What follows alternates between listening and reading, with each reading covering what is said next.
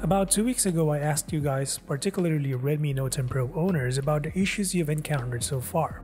In today's video, I'll be talking about just that, and I'll be sharing as well some of my experiences that might help you in a way that helped me during my time with the phone. So to all the subscribers, welcome back and thanks for stopping by once again. And if you're new here, I create tech videos of all kinds, so feel free to drop a sub to get notified of new content. The first comment from Sahil comes from the display flicker issue while on 120Hz. I've read a lot of comments mentioning the same issue, just like Jamal here who mentioned screen flickering while using reading mode in dark mode. In my experience, I did notice some flickering, particularly at night when my screen brightness is way down and the phone is in dark mode. However, I found out that the screen only flickers when there's a video playing in the foreground. So as soon as I scroll through a static feed, the flickering goes away. Honestly, it didn't bother me significantly because when watching YouTube or Netflix videos at night, I hardly see any flickering. The second comment comes from Benedict and he mentions background apps not resuming whenever using the camera app. And he's using the 6GB model. I never really noticed this issue, but after trying it, most apps really do tend to close themselves when opening the camera app. And yes, I'm also using the same model that he's using. So I guess 6GB isn't enough to keep tasks in the background, but to be fair, photo or video capturing really requires a lot of RAM, especially in high resolutions. Not to mention Xiaomi's overly aggressive software. Another issue from Jamal is screenshots not working sometimes. In case some of you didn't know, you can take a screenshot with a 3-finger gesture. If it fails you more often than not, you can also try simultaneously pressing the power and volume down buttons. According to Omar, his phone is having battery draining. I think this issue is the common thing I see whenever we get a new phone.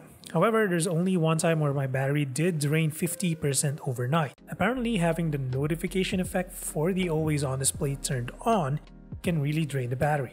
So in my case, I turned it off so that every time a notification comes in, it won't power on the display. CDK Offers specializes in delivering cheap and legitimate software and game codes, so if you ever need a Windows 10 Pro key, you can buy one at a very affordable price. To do so, just visit cdkoffers.com. Search for Windows 10 and choose a suitable copy for you, but in my case, I always go for a professional copy. Before making a payment, make sure to type in the RC20 code for an exclusive 20% off discount. After that, you can choose your preferred payment method. You will receive the code via an email that redirects you to the website of CDK Offers, and from there you can get your Windows 10 key. Since my Windows copy is already activated, I just can simply change my product key to the new one that I just bought. CDK Offers provides permanently valid keys with 30 days of return and exchange period. You can check out more deals in the video description below. As for SRJ23, he's a nav button user. Shout out to nav button users, including me. As much as we love using gestures, those who use third-party launchers on MIUI 12 are required to use nav buttons. The nav buttons disappearing is actually a consistent issue that I also encountered. The only fix I found is swiping down from the top to reveal the buttons again. And yes, I'm on the latest MIUI 12.5.1. Bala Chander mentions about mic issue during app calls including WhatsApp where the receiver can't hear his voice. This is a difficult issue to recreate since it involves using another device. But in my case, I don't use WhatsApp, but I do use the phone for regular calls and Facebook Messenger consistently. So far, the people on the other line never complain about mic quality.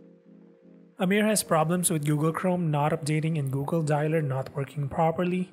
Sorry Amir, mine is working just fine, so there you go. Just like most of you, I bought this phone with my own money, so I too am critical of the device. If these issues don't bother you at all, I left a link in the description where you can purchase this phone. That's about for the first episode of this series. It's actually the second series where I ask questions and answers them all in a video. Let me know if you want to expand the topics of this Q&A of sort. Just share them in the comment section if you have any ideas to share. As always, drop a sub or a like if you feel supporting the channel. And until the next one, stay safe.